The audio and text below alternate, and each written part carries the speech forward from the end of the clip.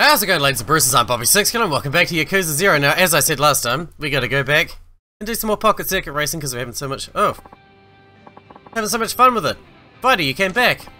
Alright, it's Fighter. Fighter's back. I just had to take a bathroom break. Sorry to keep you waiting.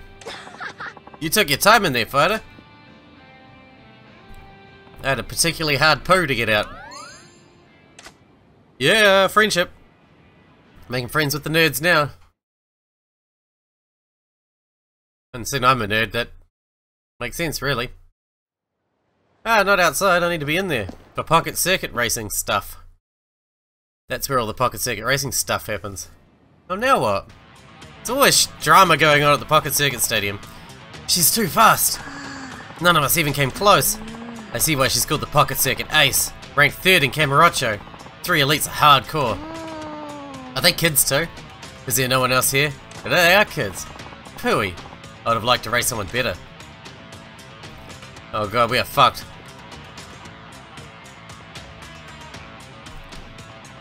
What's going on here? You guys all lost? Kazuma-kun! Yeah, we're all beaten pretty bad. This girl's way too fast for us. But maybe Kazuma-kun can win. He beat my dad. I mean, he even beat Satoru-kun. Oh, hello, sir. We meet for the first time. Are you a pocket circuit racer, perchance? Yeah. Did you take all these guys down? Yes, I did. My name is Cena. Please address me as Cena-chan, if you will. This girl's pretty snooty for her age. But she must be one of those 3 elite racers Satoru-kun mentioned. Are you Kazuma-kun by any chance? Some other children were talking about an adult racer who isn't a complete dawdler. Yeah, I'm Kazuma. My, how interesting. May I challenge you to a race? Kazuma-kun, you gotta take it down for us. Don't let her walk away a winner. You can win, Kazuma-kun, please. Kids are putting all their hopes and dreams on me. Do I rise to the Pocket Circuit Aces challenge? Challenge accepted. Fine. Challenge accepted. I was hoping for a race against someone fast. I won't be taking it easy on you, Ace. I should hope not. Rest assured, I will not restrain myself either. My victory shall be the picture of elegance. She is kind of a cock, eh? Oh, same track. Well, that's good, my car's already built for this track.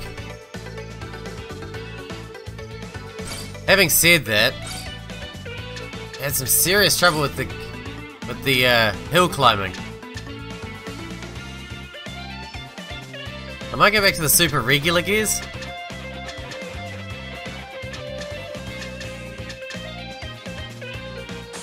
I know it's gonna make us slower, but we need to work on that hill climbing, man.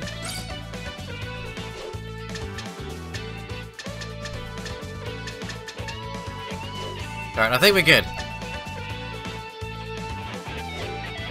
Well, hang on. What about the Godspeed motor? What does that look like? Oh, we got the Godspeed motor equipped. Okay, let's just go then. We're only rated at 28, but I think we can do this.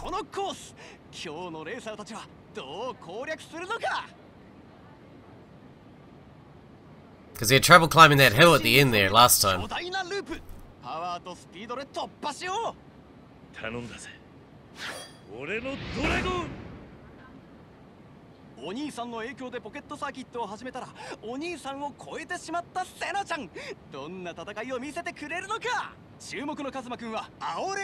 That's a cool car, man. Can we get a car like that? Is that the next one on the list? It's like a rocket. Here we go. Uh-oh. She got more top speed than us. That could be a problem. We're upside down. Holy fuck, and I did not mean to push that button. Whoops. That all went so wrong so quickly. Whoa. Whoa. That was bad. She smoked me. I had high expectations for you. My goodness, so much for your sterling reputation. This isn't like Kazuma-kun. He's usually way faster. It's car trouble. It has to be. He'll just be as fast as always when he fixes his car. Is that so? No, I shall stay a while longer. Come see me when you're done fixing your machine. You may challenge me as often as you like. I'll be back when I'm done. Okay. I fucked up. I have to admit, I fucked up there. I'm just gonna check the parts. I don't know, I did not mean to push boost when it was already upside down. That was a mistake. I have to admit, that was a mistake. Super balanced gears. A slight lean towards raw output.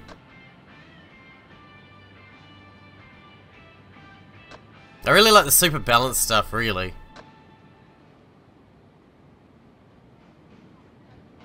Super rubber frame.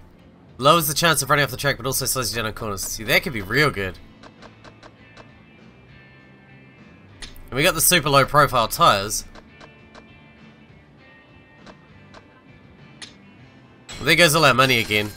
It's gonna be worthwhile when I wipe that smile off that bitch's face. That's not very nice. You don't talk about a small child like that. My bad. My bad. Alright, asshole. Time to go. Wait, small child again. Fuck. Alright. Okay, I brought you back. Like, 19 attempts in. Now, I don't think we're gonna win still. But we're gonna attempt. And if we can't win it this time, I think we need to go and get more parts. Which I can't afford. So this is gonna be our last attempt, and then we're gonna go do something else until we've got enough money to come back.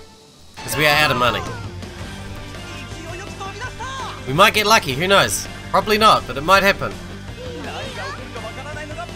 We're doing okay at the moment. But this same setup failed instantly last time. Yeah, it's over. It's over.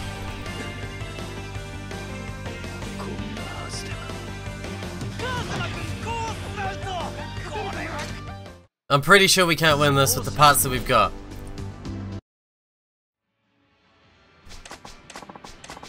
And I just spent like 20 million yen at least here.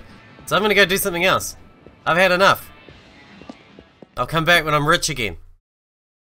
Instead of upgrading my abilities like I should be doing. You fucking ass. Alright, anyway. Let's go do the main story thing, or kill shit on the way to the main story thing. Let's go.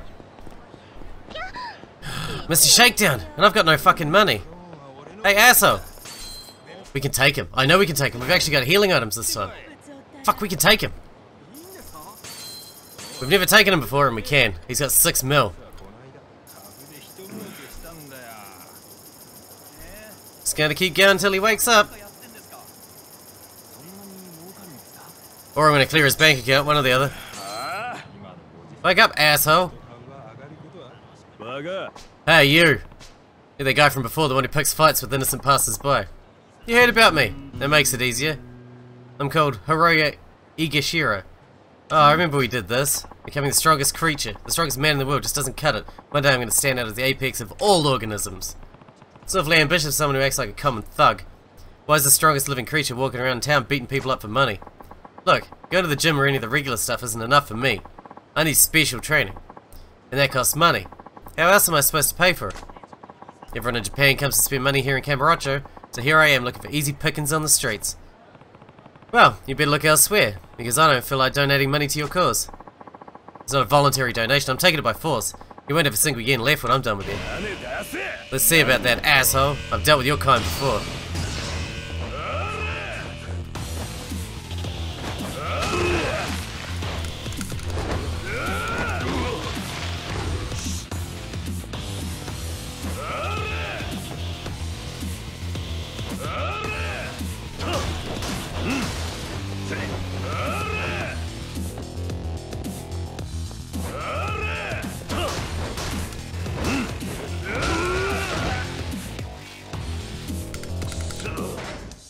Fuck you, man.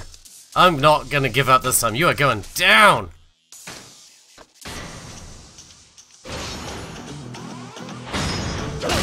You're going down, bitch.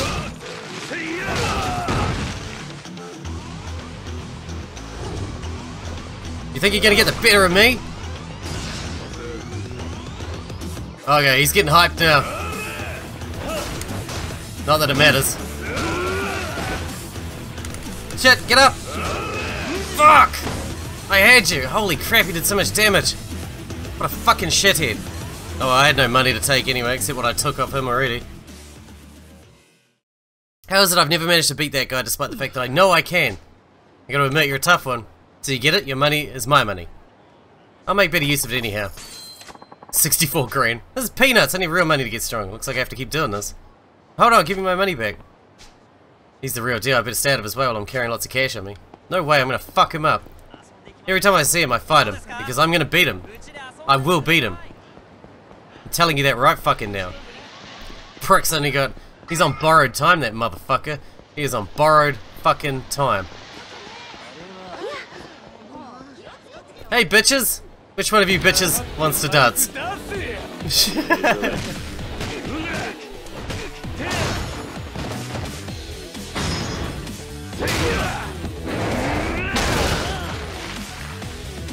Good, good.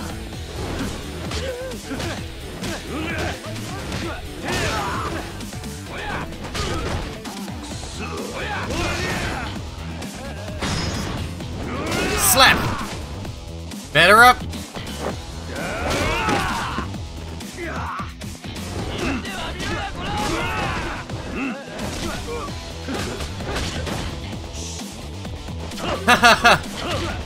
Is that right, Morty? Fuck it.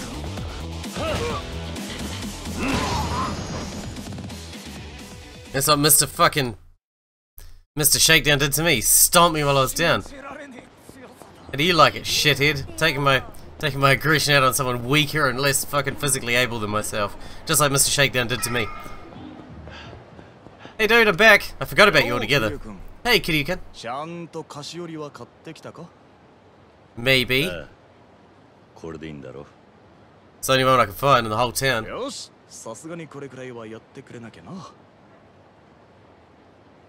Yeah, sorry, it took me 3 days.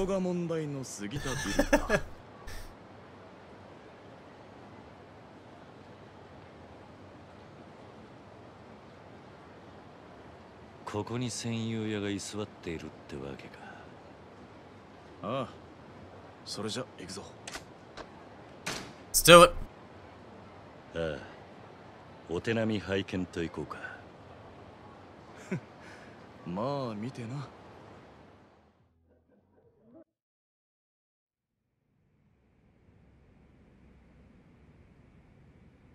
この部屋らしいな。すみません。辻さんいます？山野井さんの代理で参りました。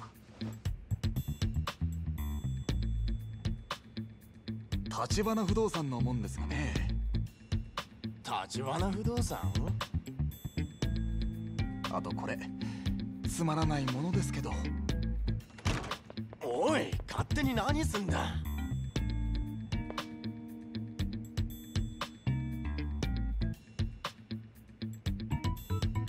Oh, he's playing Mega Drive.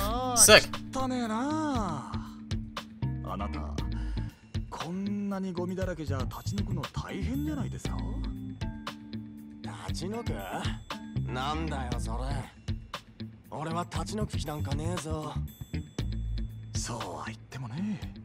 このビルはもう山野井さんが新しいオーナーになったわけだから。それをあんたがいつまでも立ち退いてくれないって困ってんですよ。民法395条。はい。あんたも不動産屋なら勉強しな。たとえ抵当権が設定された不動産でも短期賃貸借の場合、抵当権者に対抗することができる。要するに俺は法律に守られてここにいるんだ。なんなら出るとこ出るか。固いこと言わないでくださいよ。立ち退いてくれるなら引っ越し費用はこっちで持ちます。ここの物件と同程度のとこをうちでご紹介しますよ。あのな、俺はここが気に入ってんだよ。そうやって何でも金で解決しようってのは感心しないね。立ち退き料目当ての戦友屋がよく言うな。なんだよ戦友屋って。てめえ言いがかりつける気か？ねえ辻さん、茶番はよしませんか？新しいオーナーさんとしてはさっさとこんなボロビル転売して人儲けしたいわけです。そんなもんそっちの都合だろ。お前ら下っ端じゃ話になんねえ。そのオーナー連れてこいよ。あ？だったらそっちもさっさとバックにいるヤクザ出したらどうです？ヤクザ？何の話かわからねえな。だからそんな猿芝居はいらねえってんだよ。部屋に座るだけが脳のチンピラがでけえ口叩くな。なんだと？あんたごときにオーナーは出てこねえよ。バックのヤクザに伝えとけ。お前らの交渉相手はこの橘不動産だってな。あんま調子に乗んなよ、不動産や風情が。それじゃ要件は伝えましたよ、辻さん。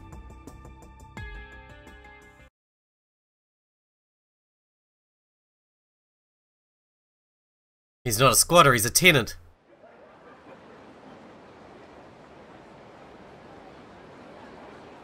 ま、最初はこんなところだな。ずいぶん荒っぽい交渉だったじゃねえか。ビジネスマナーってのは仕事ってのは使い分けが大事なんだよ。だいたいあの辻って戦友屋はうちの交渉相手じゃねえ。まずは本物の交渉相手を引きずり出さねえとな。本物の交渉相手。バックにいるヤクザか。ああ、結局向こうも金が目当てなんだからよ。お互いぶっちゃけたらあとはさっさと話進めようってことにな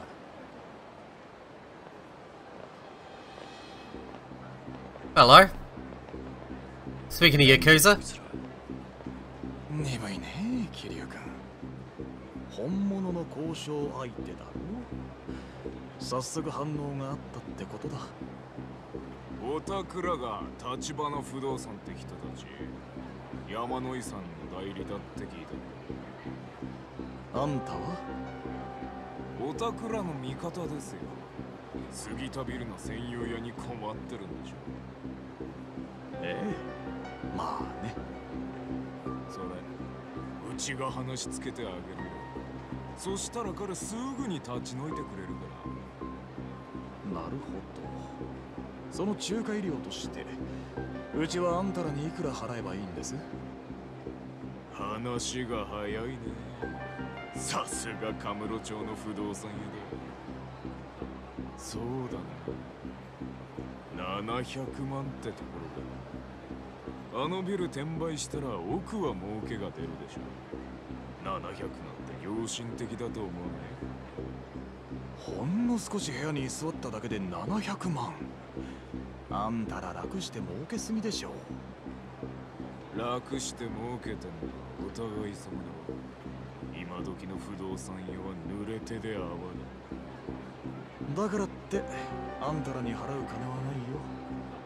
ただそれでもあんたらには戦友屋に口聞いてもらう。へえ、どうやって？もちろん力ずくでだよね、桐生君。小田、あんた花からこういう筋書きだったのか。まあね。でも新入社員の初仕事にしちゃ相手の数が多すぎたか。いや、そうでもねえさ。Certainly won't be a problem. し余計な手間かけさせやがる。この手間賃も仲介料に上乗せするぜ。その手間賃ってのはいくらだ？300万。合わせて1000万だ。 Oh, he's angry. He's angry. Squatters. They're not squatters, they're Yakuza.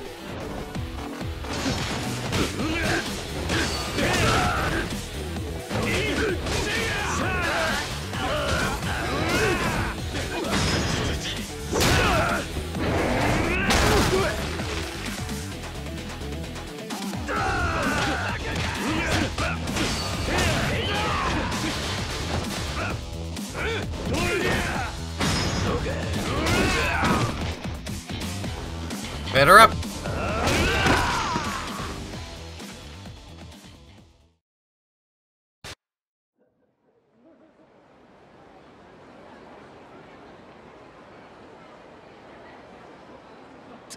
てめえら、こんな真似してタダで済むと思うな。He took our glasses off. その面覚えたからよ。お前らどこの組のもんだ？登場会太平一家だ。太平一家。あいつの組か。堂島組若頭補佐阿波野弘樹。うちを敵に回したこと後悔しても遅いからな。首を洗って待ってやがれ。 Do I look worried? That guy's still... You gonna take your friend? He's... Never mind. よりによって堂島組の下っ端だったわけか。まずいとこにぶつかっちまったな。もっとも俺らが殻の一粒を追ってりゃいずれ勝ち合う相手だ。いい挨拶代わりになったんじゃないの？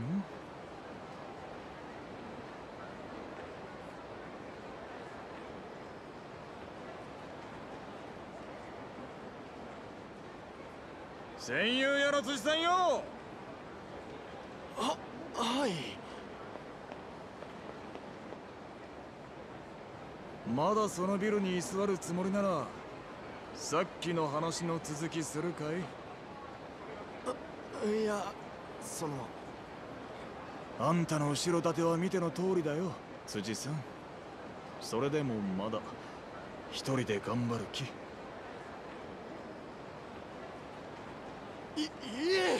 ？Okay, he actually was a squatter. あ、そう。それじゃ今夜中にあの部屋出てってね。明日の朝までいたらこの桐生君が何してかすかわかんないよ。今夜中に立ち退かせていただきます。すいませんでした。 See that you are. My good man. He runs funny. これがあんたの仕事のやり方ってわけか。俺のじゃない。全部立花社長から教わったやり方だよ。ま、最初の仕事にしては上出来か。どう？極道やり The same as Yakuza work. 片木の人間からも感謝されるしな。俺が極道になったのは仕事を楽しむためじゃねえさ。お前もしかして殻の一粒を手に入れたら極道に戻る気か？そんな先のこと考えてねえよ。そっか。それよりこの後はどうする？ああ、問題の戦友屋は追い出した。お前は山野井のじいさんに報告頼む。 Report into old man. 天下一通りのセレナって店に来てくれ。ここのすぐ近くだ。セレナ？何の店だ？ただの小さなクラブだよ。安心しな。今度は仕事じゃない。ささやかながら今日の打ち上げと行こうじゃないの。俺のおごりだ。 Man, I get bought drinks heaps. 気前がいいんだな。まあね。その代わり山野井さんへの報告はお前一人で頼むわ。あのじいさん、マイボールでボーリングするのが日課でね。マッハボールに行けば会えるはずだ。マッハボールか。わかった。それじゃまた後でな。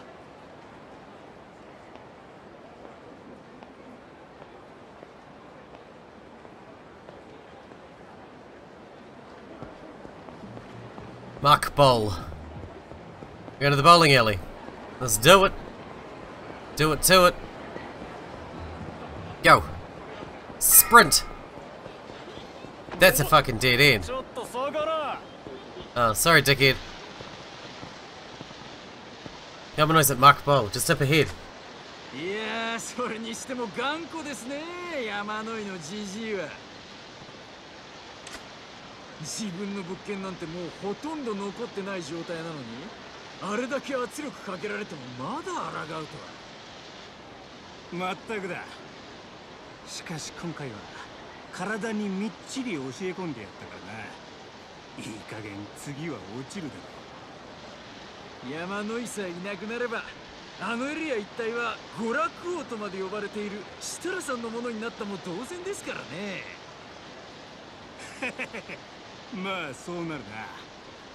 これで5ビリオネアの他の連中にもでかい顔ができるってもん。Leisure King, 5 billionaires.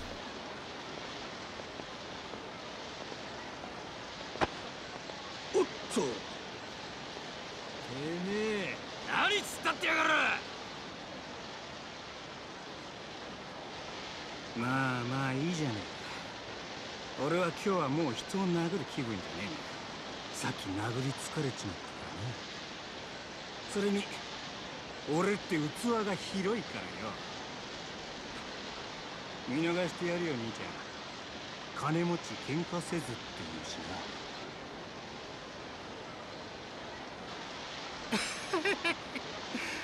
怖い顔した兄ちゃんだな。じゃあな、もう二度と俺の前に立つんじゃね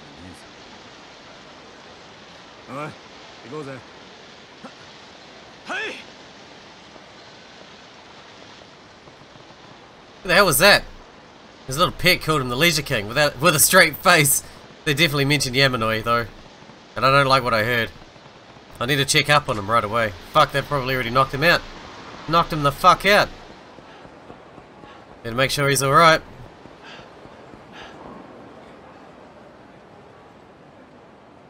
Yamanoi-san.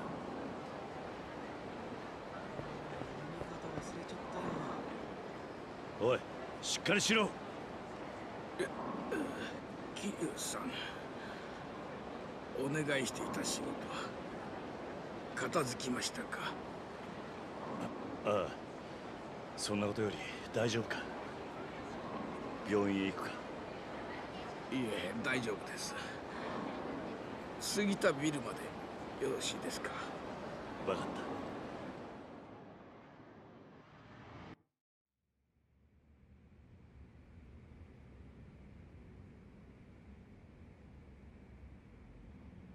すみませんね。ありがとうございました。戦友屋の件も無事片付けてくれたみたいで。いや、それは別に構わん。それより大丈夫なのか？ええ、おかげさまで大した傷じゃないですよ。あいてててて。しかし、一体どうしたというんだ？実はうちを潰そうとしている連中がいましてね。そいつらの要求を断り続けていたらやられちゃって。あんたを潰そうとしている連中？もしかして娯楽王とかなんとかいうやつらか？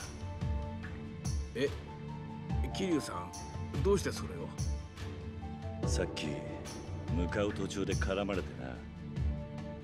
山の井を消すだの殴っただの物騒なことを言っていたから、もしやと思ったんだ。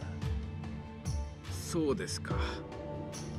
一体何なんだ、あの娯楽王ってのは？娯楽王、パチンコ経営をはじめとした娯楽産業で成り上がった億万長者です。5ビリオネアの一人と言われています。5ビリオネア？今、カムロ町で最も多くの金を動かしていると言われる5人の億万長者の総称です。娯楽王の他にも風俗王、電脳王、賭博王、芸能王と呼ばれる億万長者たちがカムロ町の物件に次々と手をつけ始めているんです。その圧倒的な資金力と金をばらまいて従えた悪い連中たちを使った圧力と暴力でね。そんな奴らがいたのか。知らなかった。彼ら5人はカムロ町を5つのエリアに分け、それぞれを自分のものにしようとしています。うちに目をつけている娯楽王はその中の一つであるこの天下一通りエリアを手に入れようとしているというわけです。私も多少ですがこの辺りの有力な物件を所有していますから、娯楽王はそれを狙って私を。なるほどな。奴らを狙いはあんた自身ではなく、あんたの所有する物件ということか。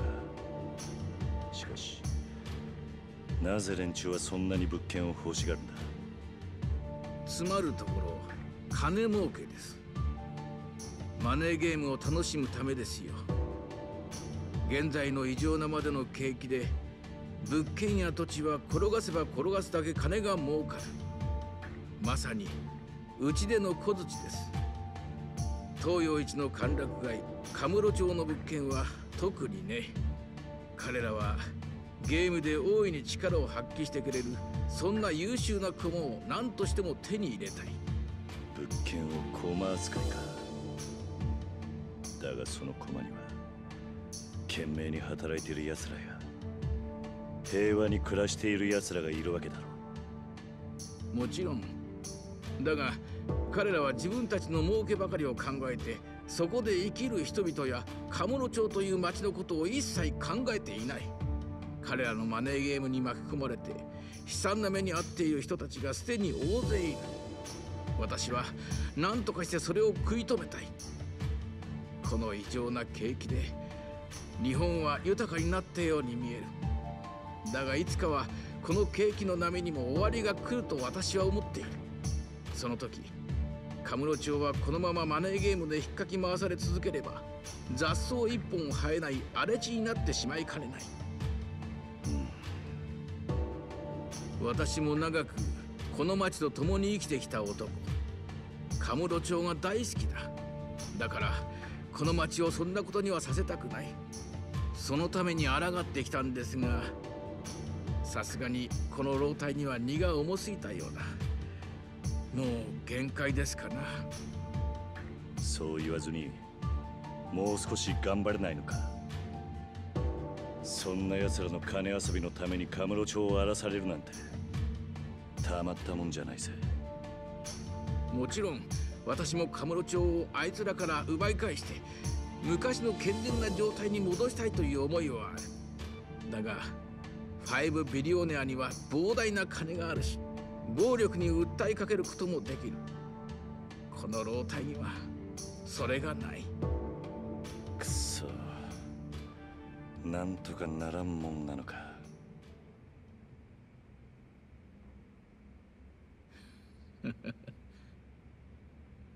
ん？一つだけ方法があります。なんだそれは。桐生さん、あなただ。何？あなたには奴らに対抗できる腕力も、悪い奴らを許さない正義感も、揉め事を解決する力もある。戦友屋の件も私が手に負えなかったところをあなたはすぐに解決してくれた。そんなあなたがこの事務所を継いでくれれば、もしかしたら彼らに一矢報いる。Oh, we're going into business. 何言ってんだ。買いかぶりすぎだ。俺には経営能力もなければ経験もない。誰でも最初はそうです。難しく考えないでいい。私もあなたにお願いする以上、できる限りの協力はさせてもらうつもりです。ご安心を。それにこの任務は不動産のいろはを学ぶ上でもきっといい経験になると思いますよ。別に失敗しても構いません。どうせ遅かれ早かれこのまま行けばこの事務所は潰れてしまう運命だ。しかし別に俺じゃなくても他に適任そうな奴がいるんじゃないか。なかなか桐生さんほどの男はいないと思うがね。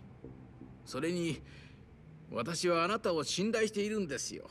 あなたが思っている以上にね。なぜだ。桐生さん、あなた風間慎太郎という男を知っているね。え？あなたは風間さんが経営する施設の出だそうですね。つまり彼はあなたにとって育ての親だ。そして堂島組の若衆として杯を受けた今もその恩を忘れず風間慎太郎を親として慕い続けている。あんた一体どうしてそれを。誰か信頼できる人間はいないかと探す私にあなたを推薦してくれたんですよ、立花さんが。立花が？ええ。くれぐれも内密にと念を押された上で、あなたのことをいろいろと話してくれました。ということはつまり、さっきの話は全部立花も承知の上ってことか。ええ。立花さんもあなたがこの仕事を継ぐにふさわしい人物だと思っているんでしょう。あんた、風間のおやっさんのことを知っているような口ぶりだが、どういう関係なんだ？昔ちょっとね、詳しくは言えないが、一つだけ言えるとしたら、風間さんは私がこの世で最も信頼している男だということです。そんな風間さんを慕う昔の仮にそっくりのギラギラとしたしかし綺麗な目をしている男になら、私の全てを託してみてもいいかなと思いましてね。お願いできませんか、桐生さん。今のカムロ町にはあなたのような男が必要なんです。わかった。そこまで言うなら勉強のつもりでやらせてもらおう。だ、失敗しても恨みっこなしたぜ。もちろん。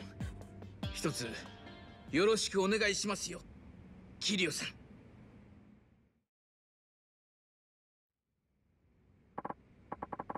Right, no time like the present. Let's get you up to speed on the basics of our business. But, it's a bit distracting with the place in such a shambles. I'll call my secretary to help straighten it up. Secretary? Didn't know you had one. Oh, yes. I'll introduce you later. She's quite the charmer, and I think you'll agree, Kiryu-san. So, can I ask you to step out for a bit while I put the office together? Shouldn't take too long. Alright.